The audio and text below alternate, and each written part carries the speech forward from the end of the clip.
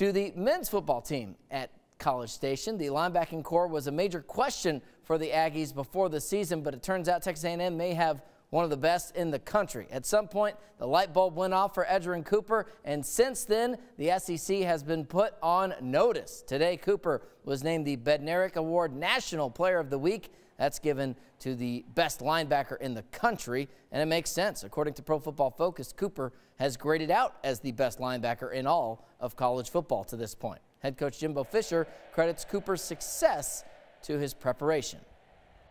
It's like when you've taken a test in school. You used to take a test and you make good grades, but you write that answer down and you're 85, 90. Well, I'm pretty sure I got that one right. Then there's other time, no, I guarantee you I made that one right. And that's the way he's playing. And it's an art to learn how to study film. It really is. He's always been able to run, hit, play, physical, do all those things. And I think what's happening, he's learned how to study for the test, and he's knowing the answers.